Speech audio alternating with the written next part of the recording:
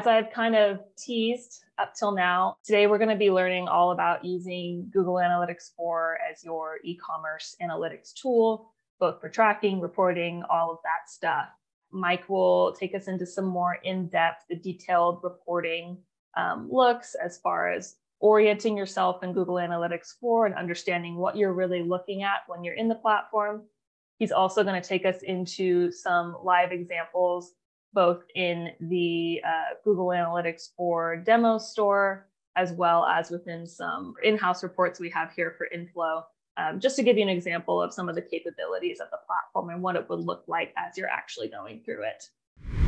So now that we understand some of the basics about the metrics, and we understand how to orient ourselves and have a little bit of better idea of what we're looking at when we look at reports in Google Analytics, let's look at some live examples and see where we can find some of this stuff.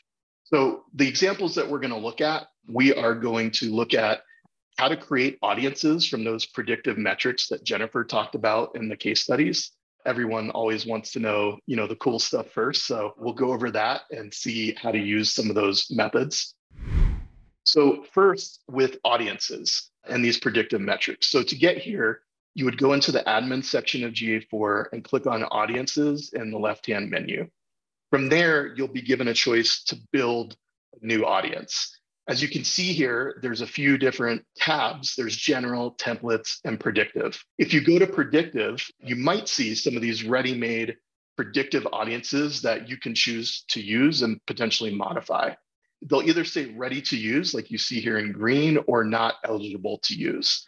The reason that one of these audiences wouldn't be eligible to use is that Google just doesn't have enough data to accurately predict what they're trying to predict, either that these people are going to purchase within 7 days or churn within 7 days, meaning they're going to browse and not buy, not even come back to the website, so on and so forth. In addition, this can change. It's a little bit of a moving target. So if you're just on the cusp of having enough data in some of these, kind of watch that, because these things can come and go. So to give you a little bit of a sense of what this looks like and how you can modify it, if you dig into this audience, you can choose what level you want that purchase probability to be. In this case, it's for likely 7-day purchasers, it's defined as above the 90th percentile, but let's say you wanted to expand that a little bit. You could change that to 80%, 70%, so on and so forth. You can also add other metrics and things to filter on and create your own audience that's going to work well for your business with predictive metrics.